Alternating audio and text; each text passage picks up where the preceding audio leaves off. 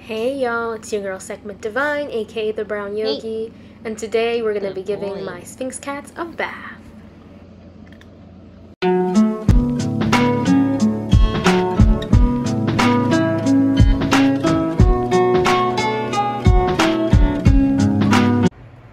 Gigi. Gigi.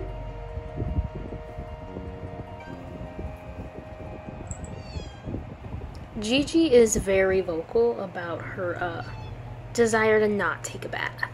She's even looking for an exit out of the bathroom. Sorry honey, there isn't one. Ready?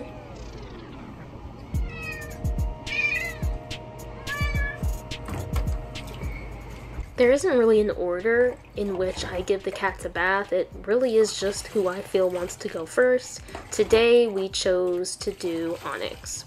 When it comes to bath time, Onyx is loud but doesn't fight you. Gigi is not loud and will draw blood.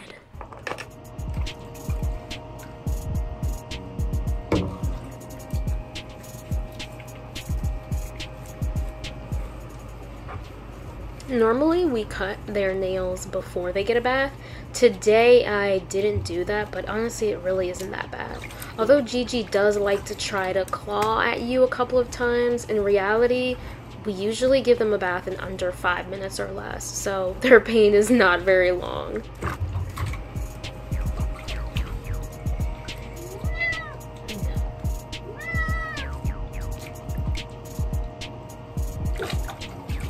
Online and in person, you'll probably get varied responses from people as to how many times you should give your Sphinx cats a bath. We like to give them a bath once a week because we notice that anything longer than once a week tends to make our allergies act up.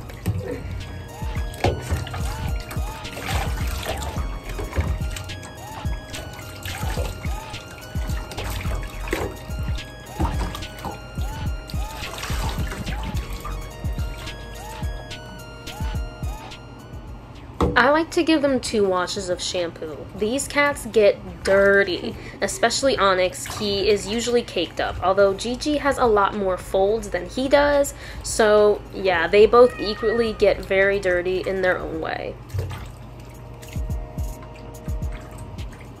As you can see, I don't like to play games about their folds. I really try to get into every single crevice, every single fold they have because, y'all, I don't want my cats to give me allergies.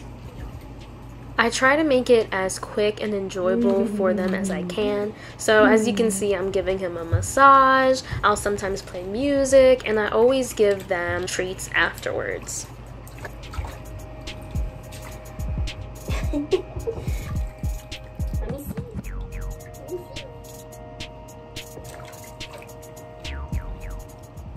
I only put shampoo on their body, and then with some water I will rinse out their face if they have any eye boogies, but it's really a quick and simple process. I'm very blessed these cats don't. They could be a lot worse.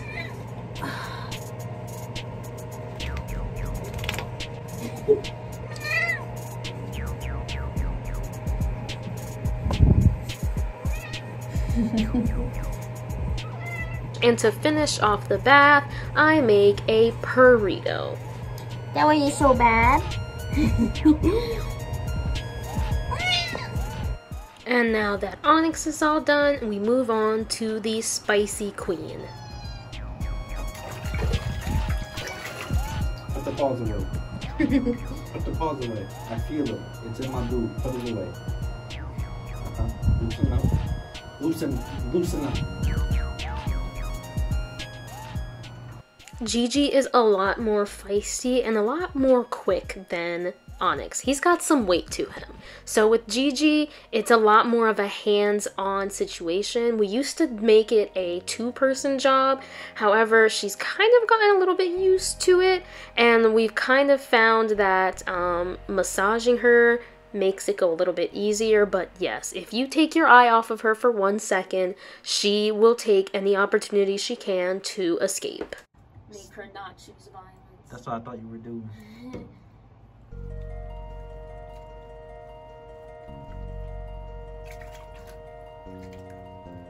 Gigi weighs a whopping 6 pounds.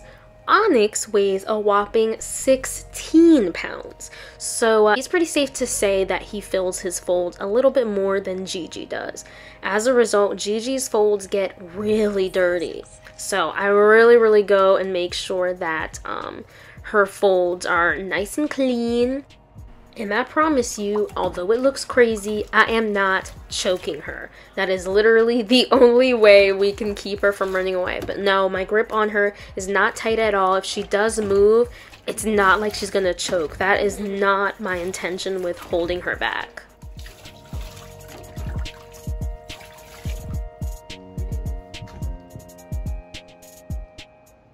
And just like Onyx, I only use water to clean their face. Gigi always has a bunch of eye boogies on her face. They're a lot more noticeable because she has white fur. Onyx does get boogies, but they kind of blend in with his face because his boogies are black, his face is black.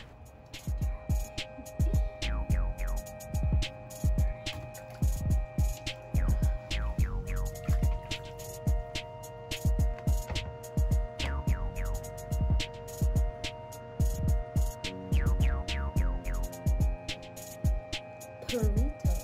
Spicy burrito.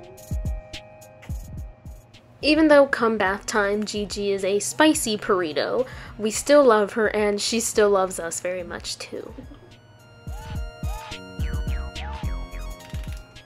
I think one of the funniest parts about giving these cats a bath is that both of them shake off just like a dog does after getting a bath. We also clean off their collars, so when we're done giving them a bath, we put back on their freshly washed collars and they are done.